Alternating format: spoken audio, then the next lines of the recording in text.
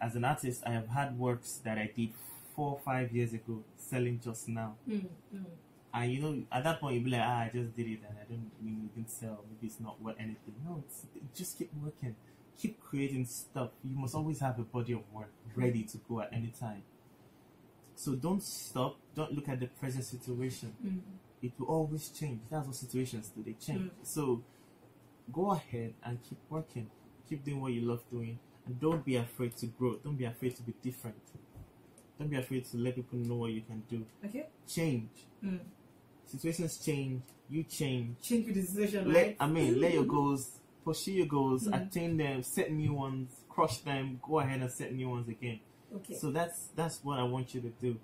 Don't stop, basically.